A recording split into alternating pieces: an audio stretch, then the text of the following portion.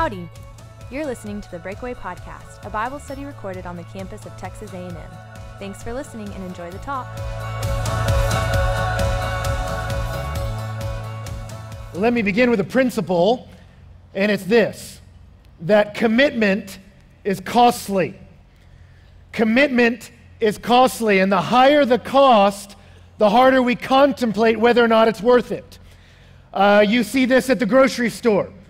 If you go shopping on the day they're giving out free samples, many of you, that's the only day you go shopping because, hey, free meal, right? So Sundays, you show up at H-E-B and that adorable little lady is sitting out there, her little table. Would you like to try some sausage? Yes, I would, right?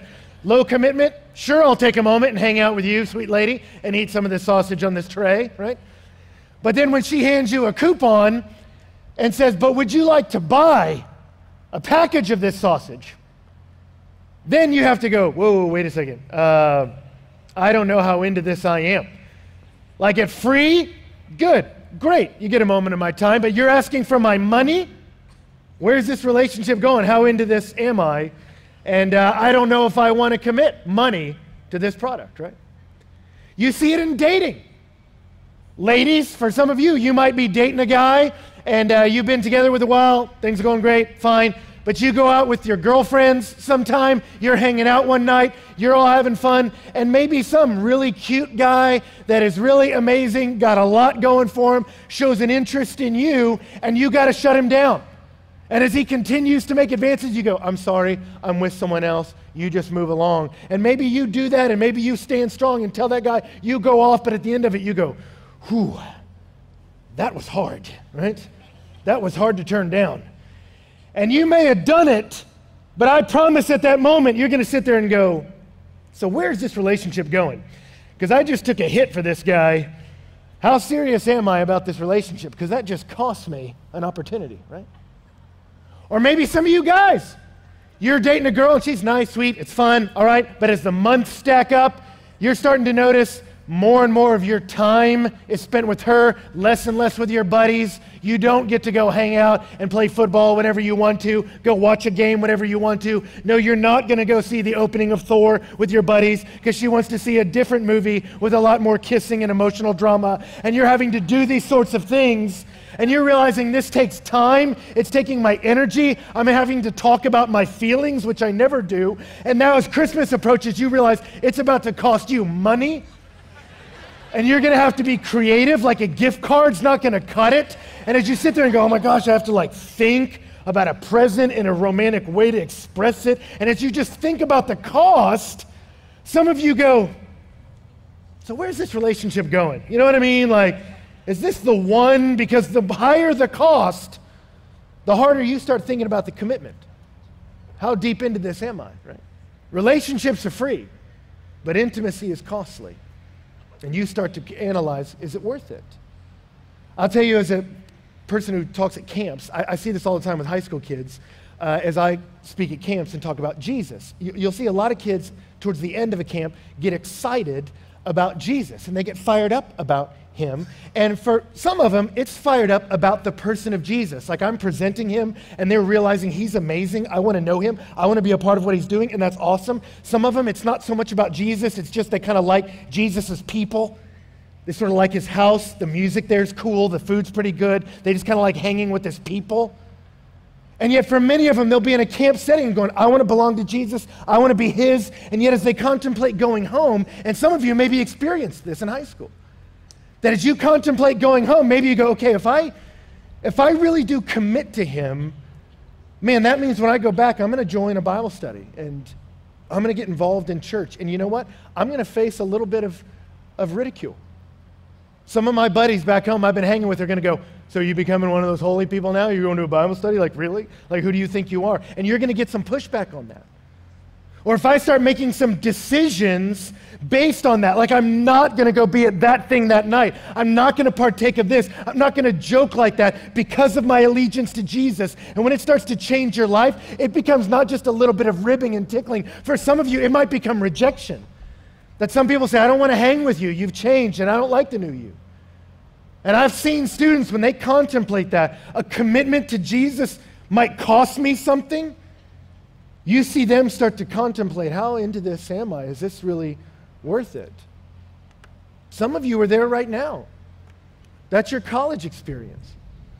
That some of you, you've come to know Jesus maybe for years, maybe just here in college, and you're his, and a relationship with him is free. It is a free relationship, but that intimacy of knowing him becomes costly. And for some of you, as you're into this relationship with him, things start to happen where you get advances from someone who's interested in you, and you know you can go places sexually that would be exciting and fun, and you shut it down for no other reason than your allegiance to Jesus. And I've seen people and watched people and been in that place when I was younger of going, okay, I shut down some opportunities for you, Jesus. Man, this better be worth it, because that was hard. Or some of you, you decide, I'm going to go for it and really be his, and you got your Bible on your desk in your dorm room, and you wear the Christian t-shirt, and you say, I'm associated with him, and you're excited about it, and what you run into in your dorm is rejection. And some people make fun of you, and you've been taking hits all semester because of your allegiance to Jesus. And you're sitting here tonight going, you know, how into this am I? Because this is costing me. Or maybe some of you, you're not committed to Jesus, but you're thinking about it. You're at a place like this, thinking about it, and you're evaluating the cost, and you're going, okay, if it's going to cost me to be associated with him, how deep into this am I? Because commitment is costly. It is. And you say, well, Ben, why are you bringing this up? Because this is where we are in the Gospels right now. If we've been intersecting with this story, if you read it, we're coming in where the disciples had been walking with Jesus, and for the first couple of years, it was pretty fun. They're rolling with Jesus, and there's a little bit of rejection. Some religious leaders don't like him, but the truth is, for the first year or so, they're just moving from miracle to miracle, from mind-blowing sermon to mind-blowing sermon, and the crowds are getting bigger. People are starting to get onto the Jesus thing, and being part of his inner circle is kind of awesome. They're like, yeah, I know him. We hang with. Hey, he knows my name. Oh, Jesus? Sorry, I got to go. Jesus is calling me, all right? And it feels kind of awesome to be his. And they're rolling with him, and they're having a good time, and he takes them away on a private retreat here in Luke chapter 9. And he gets into a serious place with them relationally and says, okay, you guys have hung with me. You guys know me. Who do you think I am exactly? And they lay out to them for the first time directly, I think you're the Christ of God. I think you're God's official representative on this planet. That's who I think you are. And Jesus said, that's right. Now let me unpack for you what the Christ is about, what I'm here to do. He said, I'm here to accomplish God's mission, and guess what? We're going to Jerusalem, and I'm going to face rejection there. I'm going to suffer there, and they're going to kill me. And let me tell you something. If you're associated with me, then when you walk with me, there's going to be suffering, there's going to be rejection, there's going to be death. So let's ride. Who's in? And you see him present that to them, and their response is, oh, man. Some of the other Gospels show us that Peter reacts strongly like, no, Jesus, I don't want a story of the Christ that's like that. I want it to be fun and happy and great and life-enhancing. I don't want suffering. I don't want rejection. What are you talking about? Stop doing this. And they get to a place where they realize, if I'm going to stay committed to him, it's costly, and is this a road I want to be on? And some of you, I just feel like this is where you've been this semester at this moment, and so I wanted to bring us here because as they're looking at this moment, you go, man, what is it they're going to need in a moment like that? What do you need from God when you realize that walking with him is hard? And some of you, your commitment to him has created internal struggles, that you fight against immorality sexually, you fight against some things that all your buddies are enjoying and you don't. Some of you externally, it's cost you relationally, and you've just been taking the hits, and you're wondering, God, is it worth it? And what does God has for us tonight? Is it worth it? And what you see in this moment is Jesus takes these guys, and he takes them up a mountain. And he walks them up there, and it says they get up to the top, and it says, now Peter and those who were with him were heavy with sleep. Jesus gets them to a place where he says, this is hard. And so they're discouraged, and then he walks them up a mountain, so they're exhausted. And so when we meet our disciples here tonight, they're discouraged and exhausted, which I think is where maybe a lot of you are at this point in the semester. And Jesus gets them there, and they fall asleep. And it says as they do that, Jesus prays, they sleep, and it says as he was praying, the appearance of his face was altered, and his clothing became dazzling white. Jesus begins to shine with glory. just to give a little glimpse of what he's like. Now, the interesting thing about that is Jesus begins to shine, but they don't see it. They're still asleep. And yet in verse 32, a couple verses later, it says, but when they became fully awake, they saw his glory.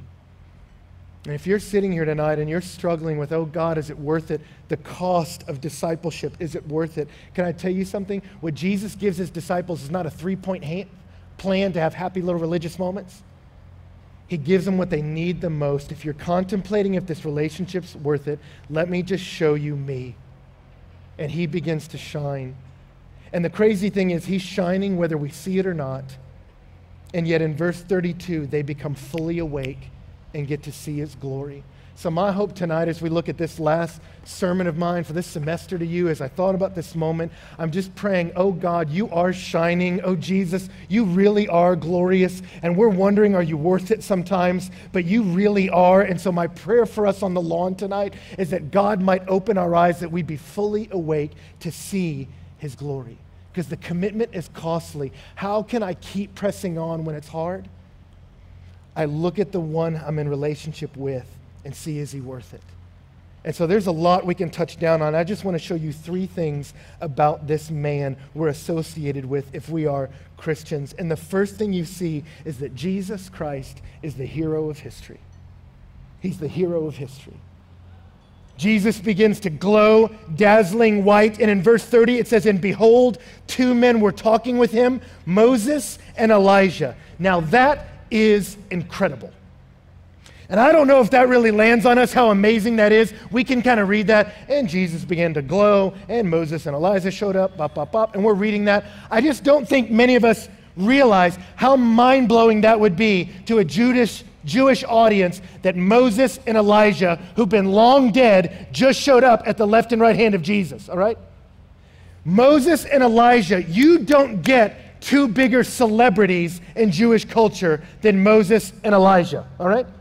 And they show up to celebrate Jesus. This would be mind-blowing to a Jew. Okay, I'm contemplating whether or not to walk with Jesus, and Moses and Elijah, the 2 great heroes of our faith, just showed up to give him an amen. That is mind-blowing. How do I even get my head around that? What do I compare that to? As I thought about it, I remembered from my childhood, Christmas. You know, we're coming up on Christmas. It's on its way here. I remember for me as a young child, maybe many of you were the same, Santa was amazing, right? I mean, I don't know if you remember back in the day when people are unpacking to you and you're trying to get your head around, you're like, okay, this guy takes requests, manufactures toys, flies through the air and delivers them across the globe in a single night. He's going to drop into this house, know what I want, put that out there, and leave mind blown. Unreal. Santa Claus was incredible. And yet for me, like many children, I'm a little torn because I go, okay, what's Christmas about? And everyone's unpacking Santa Claus, how amazing he is. And they're saying, oh, but it's also about Jesus and his birthday and the fact that he was born and no one would let him stay at his house. And so he had to like knock on a bunch of doors until he was born in a barn. And you're like, okay, so what's Christmas about? It's about Jesus being born in a barn, this guy delivering presents. And as a kid, I'm like, how do those connect at all? And I'm trying to put them together, and you're trying to feel as excited about Jesus as about this guy, but you're like, but Jesus is arriving on the scene, but this guy's giving me toys, and you're like, but I feel like I should be pumped about this. You're like, how do I reconcile? Whose holiday is this? Who really owns Christmas, right? And I never forget for me the day I walked into my grandma's house, and I'm a little kid, and I walk in, and my eyes are about coffee table height, you know? And I remember walking in, and there was a little statue on the coffee table. And I'll never forget, it was an image, and it was Santa Claus on his knees with his hat off, exposing his bald little head. And he's clutching it to his chest with his head bowed, and he's worshiping at the feet of little baby Jesus in the manger.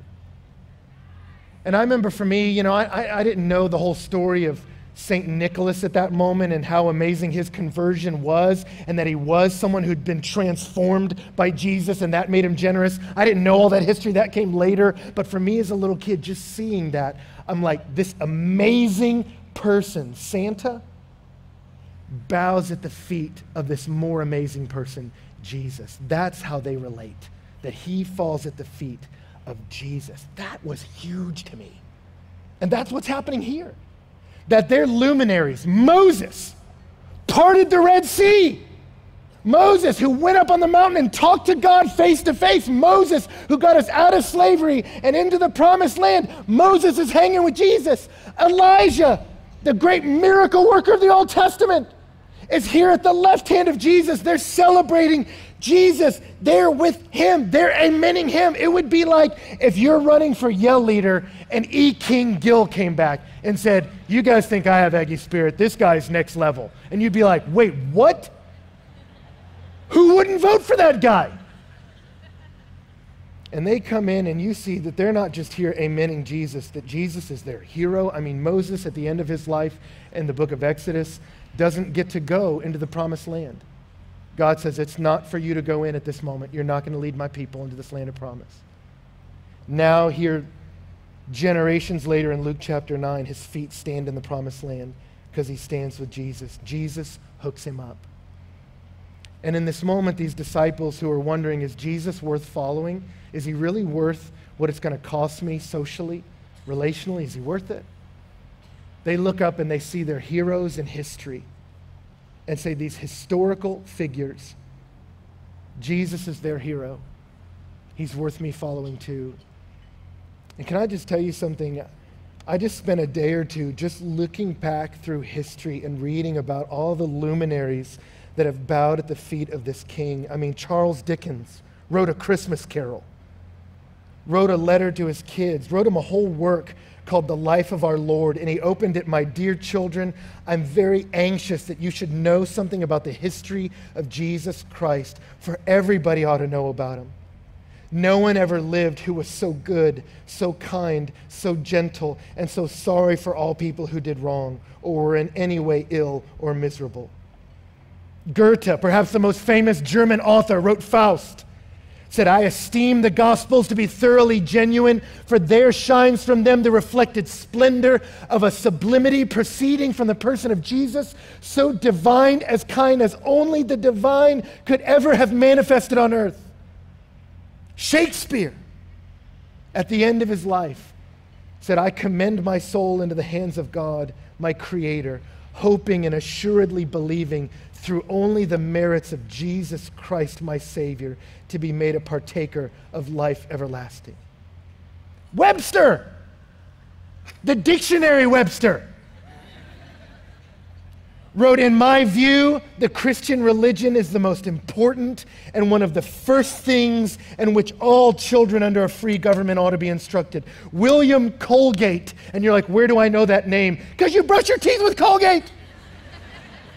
He says the only spiritual light in the world comes through Jesus Christ and the inspired book, redemption and forgiveness of sin alone through Christ. Without his presence and the teachings of the Bible, we'd be enshrouded in moral darkness and despair. Mary Todd Lincoln was asked after Abe Lincoln died, and we celebrate 150 years after his Gettysburg Address today. Mary was asked the moment before he was shot, what was he talking about? What was on his mind? And she said this. She said he wanted to visit the Holy Land and see those places hallowed by the footprints of the Savior. He was saying that there was no city he so much desired to see as Jerusalem. And with those words half spoken on his tongue, the bullet entered his head, and the soul of the great president was carried by the angels to the New Jerusalem.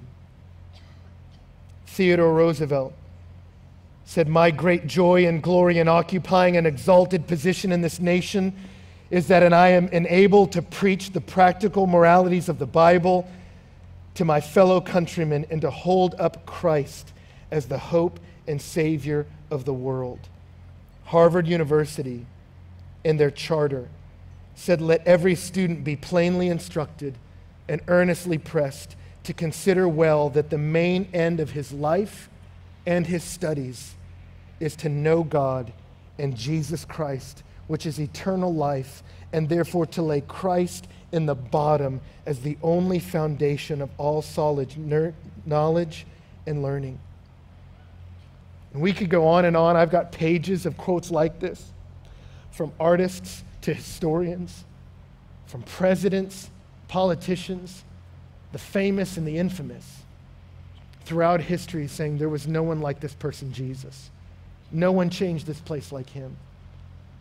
And so let me tell you something. For me in college, I remember being in moments where I just felt like I was taking hits for him. I felt isolated. I felt alone. My freshman year, I remember I was so hard to find Christian community. It's hard to get yourself out there.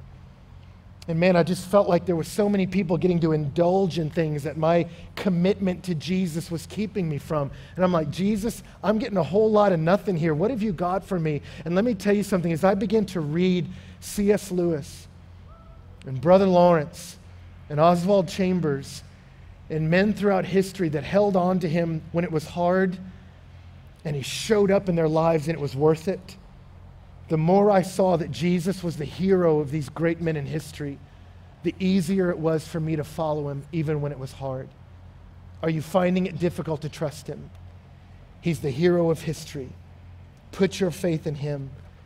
You're not just a part of a little story playing out in your dorm room. You're part of a bigger story that runs through history. And yet he's not just the hero of history.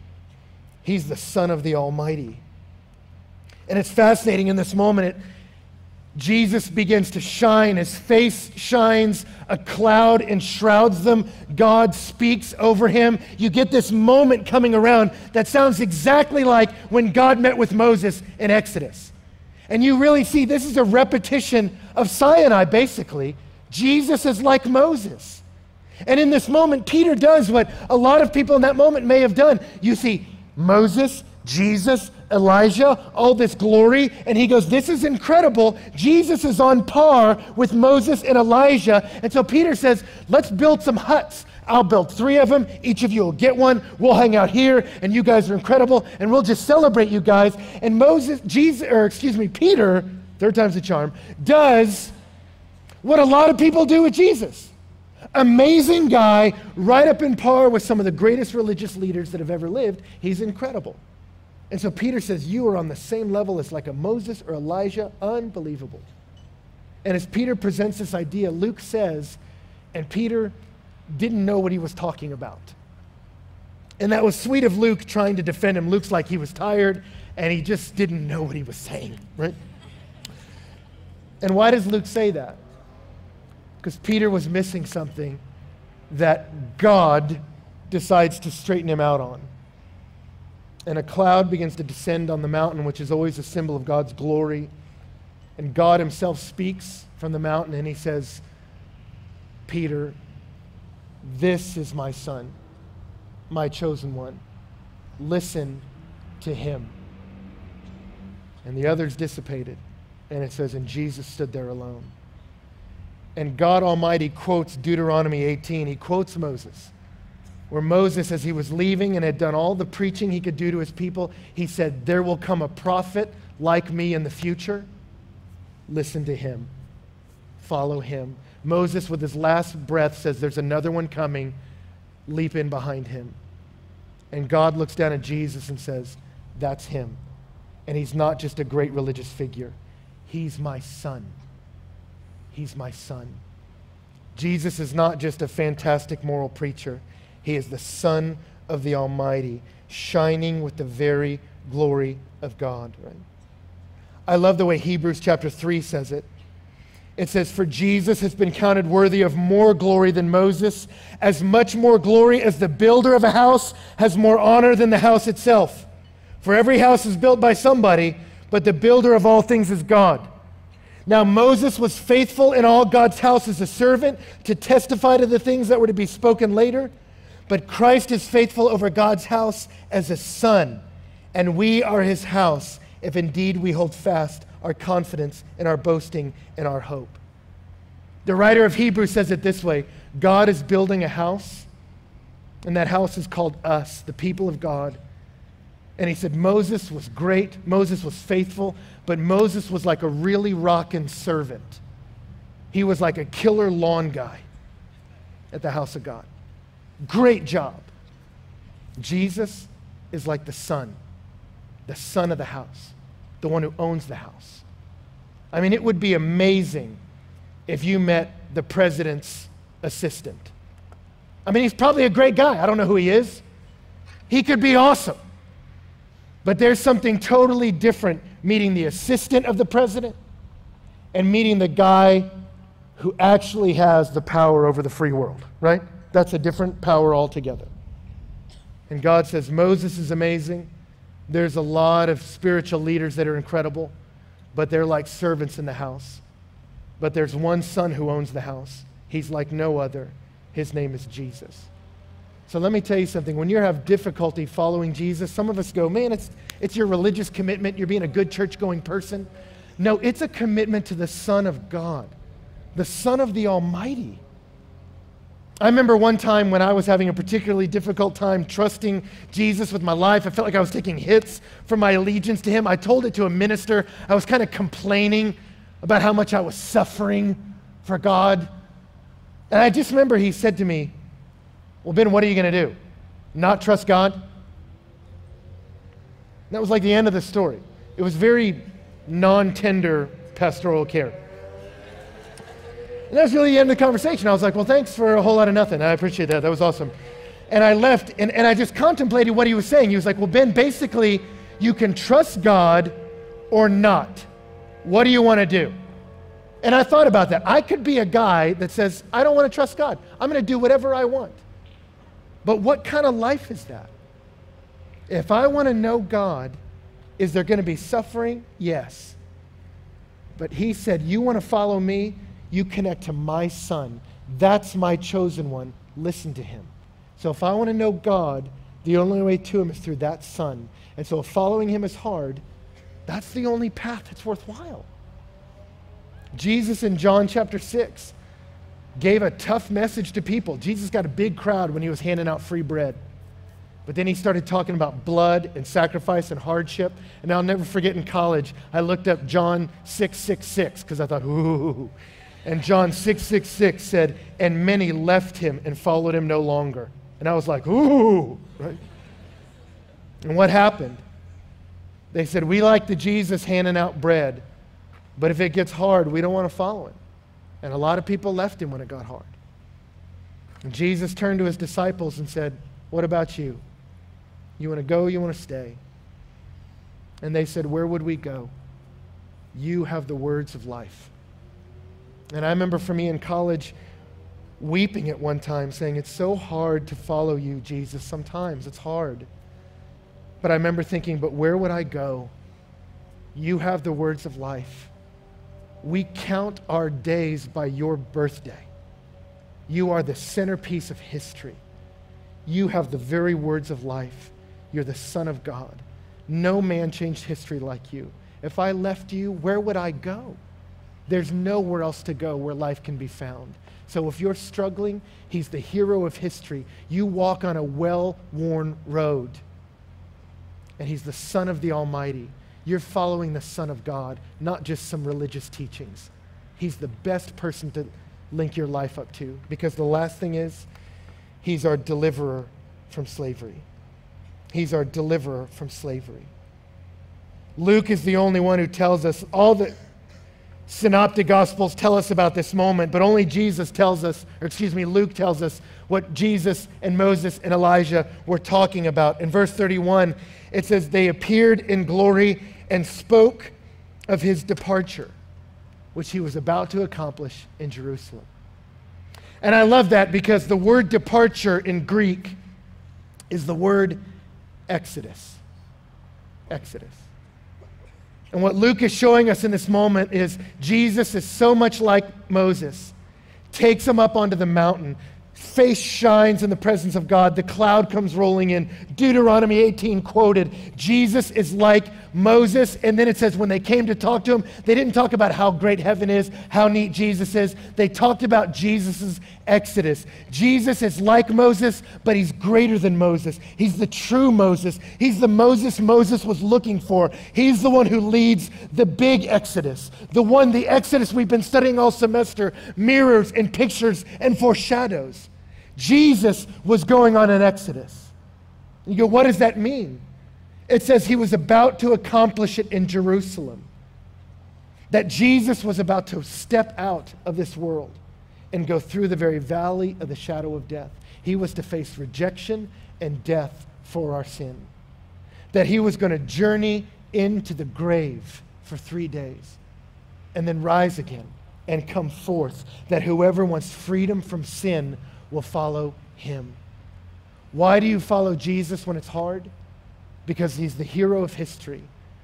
Presidents from George Washington through today have cried out to him in times of need. You follow a well-worn road. He's the Son of the Almighty. He's the very Son of God. No one in history was like this man. And he's the real deliverer. That I don't know what sin you struggle with. I don't know what difficulties that you're faced with. But all of us have addictions and brokenness and sadness in us that you can't fix and no self-help book can. But Jesus is the true and better Moses who leads us on the real Exodus. That he's not just God Almighty, he's God Almighty who has come close to us to take us from where we are to where we need to be. That's what's so amazing about this moment, is they see the glory of Jesus. He's the Son of God, but he's the Son of God who's come for us and come to journey into our pain with us, to associate with us that deeply. As I was preparing for this moment, I just thought about, well, the moment I graduated seminary. It took me 9 years to get out of seminary. I don't know how long it's taken you to get out of college. If it's under 9 years, be encouraged. But I remember as I went through that, it was so hard. 9 years of school is hard. And I got to that moment, and I remember my wife gave me a book the day I graduated from seminary. And I remember opening it, and I was like, I didn't want to make a big deal out of seminary, whatever. I didn't even want to go to graduation, but I went. And she gave me this book, and as I opened it, it was letters that she had had people write. And a whole section of them were people that were just heroes of the faith to me. The founder of Breakaway. First guy who ever hired me and mentored me in ministry. Louis Giglio. All kinds of different people that were luminaries, heroes in the faith to me. And it was amazing to see in this moment of my journey, of my story. It's me going to seminary. It's not their story. It's not what they're doing, but they cared enough about me that they wrote this letter to me. And as I was reading over this book and them saying they're with me and they're celebrating with me and they're walking with me, I just felt this feeling of these great luminaries of the faith are drawing near to me in my story. And I just felt this incredible encouragement from that. That's incredible to me. And I don't know if you feel that as they're looking here, they see Jesus in his glory, how amazing he is. And he says, but I'm here to go on a journey, on an exodus. And when the glory leaves and shuts down, Jesus didn't leave, he remained to step off that mountain with Peter and John and James and enter into their story and to say, I'm going to be with you in the struggle. And I don't know what struggles you're in, but Jesus is God Almighty who's come to be our deliverer, to step into your slavery to sin and say, I'm going to associate with you here. I'm going to walk into your Egypt of addiction, into your Egypt of fear, and your Egypt of depression and sadness and hurt. I'm going to be here with you. And I'm not just going to sit here and weep with you, but I'm going to weep with you, and then I'm going to walk with you through the Red Sea of certain death, through the wilderness of struggle and refinement, all the way to the land of promise. I'm going to walk with you. Jesus is worth following, young people. Why? Because he's the hero of history. He's God Almighty. And he is our deliverer. That whatever you're in, he wants to sit near you in your dorm room, in your place of deepest struggle. And he alone can deliver you from slavery to sin and into life. Trust him. And I promise you, when your days of this life are over, you're going to be thrilled that you walked with the one who loved you like this. It's funny, George Patton, the general during World War II, was a pretty harsh man. But as he was commanding the Third Army, he gave them a great speech calling them into war. And it's scary entering into war. It's scary marching out to battle. But on the eve of World War II, as he spoke to his troops, he gave a profanity-laced sermon that I won't repeat. But I remember at the end of it, he was telling these men that they're going to enter into hardship, but it's for a great cause, for the cause of freedom. And as he ended his speech, he ended it in the funniest way. He said, and when you're an old man and your grandchild comes and sits upon your knee, he said, and they speak to you and say, Grandpa, where were you during the great World War II?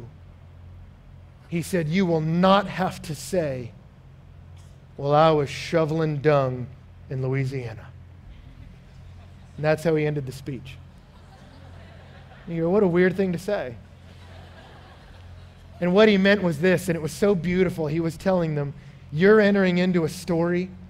You're associating with a cause that's going to have extreme sacrifice. But I promise you, when you get to the end, you're going to get to that moment and you are going to be so glad at the glorious end that you stayed in it, even when it's hard. And you're going to be thrilled when we cross into that threshold of liberty to say, I didn't live some periphery story. I stayed in the big story, even when it was hard. And praise God that I wasn't doing something goofy somewhere else when this amazing story was playing out in history. And I have to believe that he was just paraphrasing the great speech of Henry V from Shakespeare. As Shakespeare tells the story of Henry V leading these English troops to fight to liberate the people of England, that as they became weary and discouraged and broken and just trying to get home, and as they tried to get home, there was so much opposition, and at one moment with their numbers dwindled, they realized no one's coming to rescue us, it's just us, and we're going to have to go through a horrible battle to get home. They were wondering, can we even make it? And Shakespeare says of this day that Henry, the king, steps before his people, and as they are on the eve of battle, he says, this is glorious. And they look at their injuries and their losses and the pain in front of them, and they say, how is this glorious? And he says, I promise you that all the pain will be badges of honor. That this story good men will teach his son, that as Crispian day, the day of their battle, shall ne'er go by from this day to the ending of the world, but we in it shall be remembered. We few, we happy few, we band of brothers. For he today that sheds his blood with me shall be my brother. Be he ne'er so vile, this day shall gentle his condition. And gentlemen in England now abed shall think themselves accursed that they were not here, and hold their manhoods cheap while any speaks that they fought with us upon St. Crispin's day. He says, I promise you a day's coming that if you link up with this battle, when all the wars are fought, your injuries will be badges of honor, and all those who opted out will find their manhood cheap when people tell the story of the battles we fought for our great King.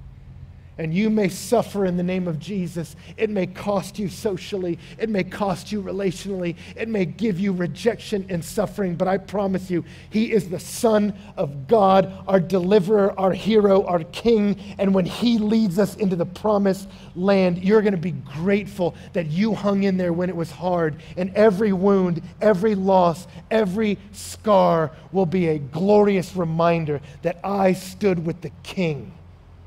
And thank God that I was with him through the wilderness to the promised land.